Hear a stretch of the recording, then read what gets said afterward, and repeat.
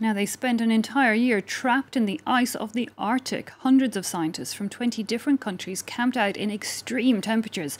Living through months of complete darkness and the constant threat of polar bears, they studied the ice sheets surrounding them, checking the consistency, examining the atmosphere and the movement of the ocean. The German-led exhibition returned just last week, and we can speak to one of the scientists who took part now, Miss Stefanie Arndt. You were a sea ice scientist, but tell us firstly on a human level, what was it like to spend weeks and months even trapped in that Arctic ice? I'm thinking of the darkness, the cold, the threat of those polar bears. Well, it's actually really nice. I mean, you're in an environment that is kind of still untouched.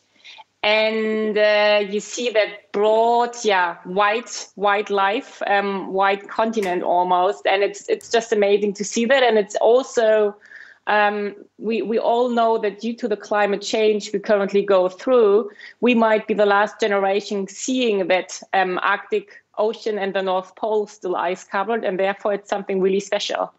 Gosh, you're echoing really what one of the leaders of the exhibition seemed to suggest, that the ice in the Arctic really is dissolving much faster than we expected. He said it could be gone within the next couple of decades.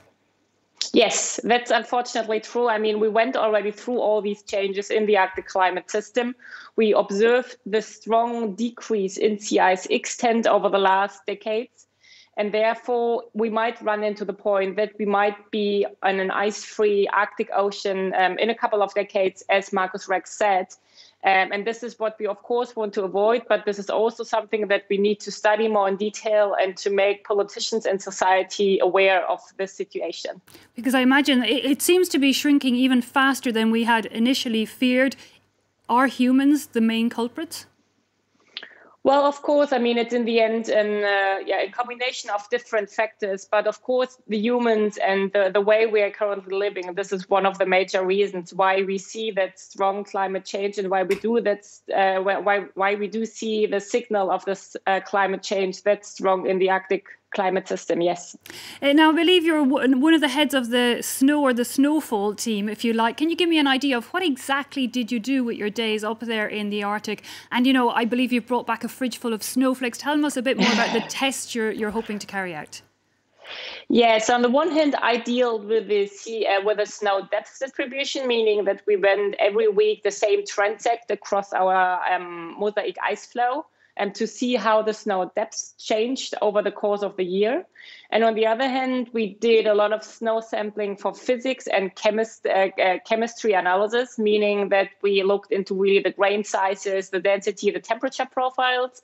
But on the other hand, also took samples for later analysis in the lab. And I think one really prominent example is black carbon. So stuff that is coming from the continents also to the Central Arctic, even though it's not meant to be there. But this is also something that we sample over the course of the year to see whether we see that black carbon stuff in the Central Arctic, because this has, of course, also implications for the color of the snow and therefore then for the solar radiation transport in terms of like what is back reflected or how much light is going into the snow and then into the upper ocean.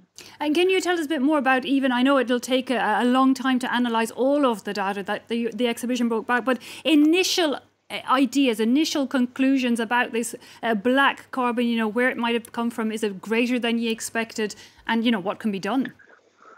Well, so far, especially on the black carbon, we can't take any conclusions, as really those samples just arrived last Monday with Polarstern back here in Bremerhaven.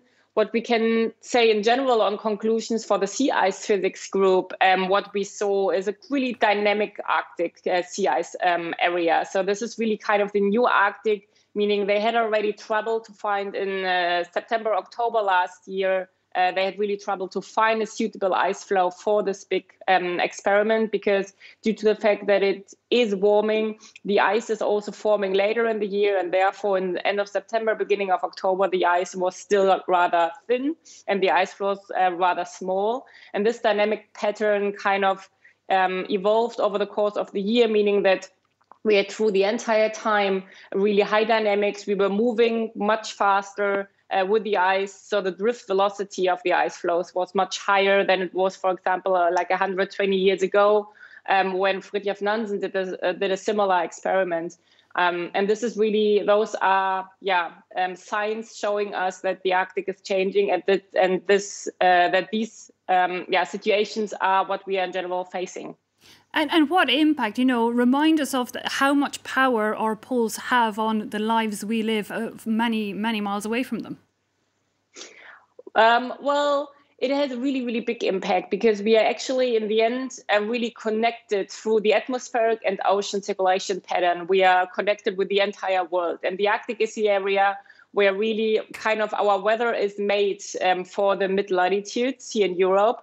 And therefore, when we observe these changes in the Arctic, those are immediately feedback into our climate. And this is what we also saw, for example, last summer, when we had those really strong warm periods and really dry periods here in mid-Europe. And this is really connected to what happened in the Arctic, because it's really, even though it sounds a little bit weird, but what happened in the Arctic doesn't stay there. And therefore, it's really important to understand these changes, because in the end, what we want to do with those results is that we want to improve our climate models. But especially in the Arctic, the climate models have their biggest uncertainties. And therefore, this is the aim now, to improve that, because this allows us then also to get a better idea of the future climate of our planet, so of our latitudes. And therefore, this was kind of one of the aims of the experiment in general. To understand that vicious circle and see what we can do. But what can we do at this stage, apart from, of course, we all take the responsibility to maybe reduce our greenhouse gases. But I've also been reading ideas like having glass powder scattered over the Arctic. Are there other measures that may come into effect, and what do you think of those? Well, no, I mean, it's really in the end, the small things what we can do in our own countries. But then we have to see it, of course, on a global level, because we have, of course, the big players also in Asia and Africa, countries that might be not able, because of their financial situation or their general situation and economy, that they are not able to do the same measures as we can do. But therefore, I think it's important that we support also those big continents to do not only our own improved energy budget in the end, or how we work and how we live, but that we improve also the same for other countries that needs more support. I think this is in the end a big aim, because it's in the end not an aim of single countries, but it's a worldwide aim we should have. Indeed, and as you've been explaining quite clearly, the global impact that the differences have in various parts of our planet. And this exhibition, it's said to be the longest or biggest in history, and it was also a very international exhibition. Can you just give us an idea of how many of you took part, and how it worked? Well, we've been on board the ship, we've been between 400 and 15 scientists over the course of the year. And those scientists came from 20 countries, came from 20 institute countries, but all over from more than 80 countries. So it was really highly international, because otherwise this would have been not possible in terms of funding, of course, also. But again, we see climate change and the improvement of the climate situation as in a worldwide effort, and therefore this was, of course, also on board the case, and therefore the entire team was really from all over the world. Fascinating stuff. Stefanie Arndt, sea ice scientist, thanks so much for joining us and telling us a bit more about that exhibition that has just returned to Germany, and of course with oodles of data that will take quite a long time to digest.